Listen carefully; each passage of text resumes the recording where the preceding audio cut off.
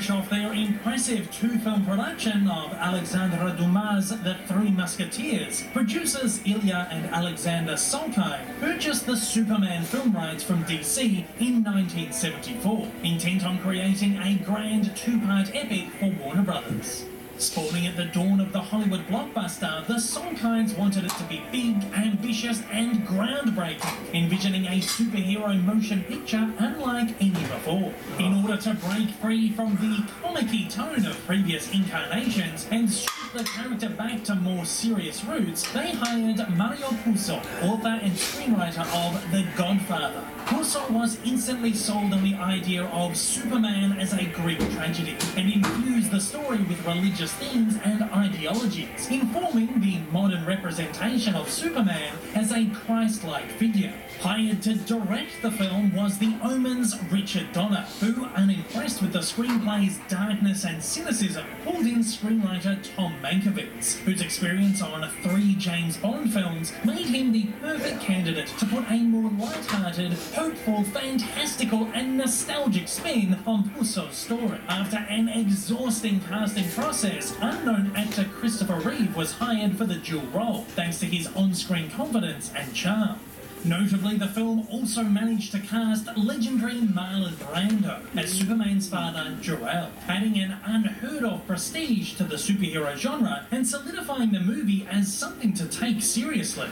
Superman the movie and Superman 2 went into production, not back-to-back, but concurrently, with both films telling a grand epic that spanned Kal-El's journey to Earth, the origins of Superman, and his first encounters with Lex Luthor, General Zod, and the Phantom Zone criminals. With a $55 million budget each, close to $300 million in 2021, the movies were the most expensive in history. As a result, the legendary story was brought to life grander than ever. Enormous sets were built, bringing Krypton and Metropolis to life like never before, and new technologies were created to realistically display Superman's lexicon of abilities and, as the film's posters would declare, make audiences believe a man can fly. Superman the movie opened in cinemas in December 1978 and immediately began shattering box office records, taking $300 million worldwide, the equivalent of $1.2 billion in 2021. Wow. It became the highest grossing movie of the year and the 6th highest of all time. Despite having shot 70% of the sequel, Donner had been pulled away from it to finish the first when production went over schedule. When it came time to resume production, he was removed from it completely, as his relationship with the Solkines had deteriorated.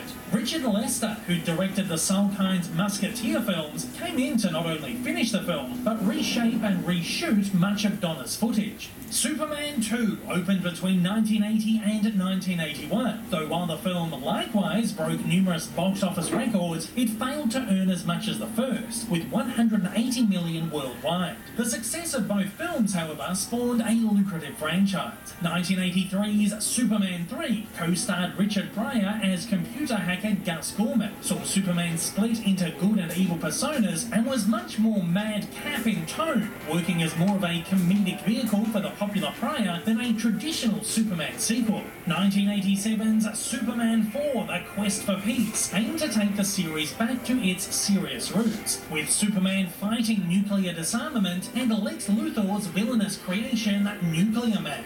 With declining budgets, the movies grew less impressive, and despite how serious the latter tried to be, simply came off cheap and corny. They were met with declining critical and commercial success. Additionally, the franchise spawned a Supergirl spin-off movie in 1984 starring Helen Slater, which saw Kara visiting Earth to fight a wicked witch, and a Superboy spin-off TV series, which ran for 4 seasons between 1988 and 1992, focusing on the early adventures of a young Clark Kent taking on his first missions as the Man of Steel. He was portrayed by John Newton in Season 1 and Gerard Christopher for the remainder of the series. In 2006, an internet fan movement successfully championed Warner's into allowing Richard Donner to finally complete his vision for Superman 2. Released as Superman 2, the Richard Donner cut, the film is highly regarded by fans as the better version of the film, offering a more consistent and authentic follow-up to the first. In the comics, Superman's popularity had diminished over time. By the 70s, he'd become so overpowered that writers struggled to find exciting stories for him with real stakes. More existential, character-driven stories were introduced, and religious symbology became more heavy-handed. Superman's popularity was soon overshadowed by that of Batman, who in large part, due to Tim Burton's 1989 Batman film and its 1992 sequel Batman Returns, soon became DC's coolest and most popular character. In order to combat Superman's decline, writer John Byrne was tasked with reinvigorating him in 1986's six-part limited series Man of Steel.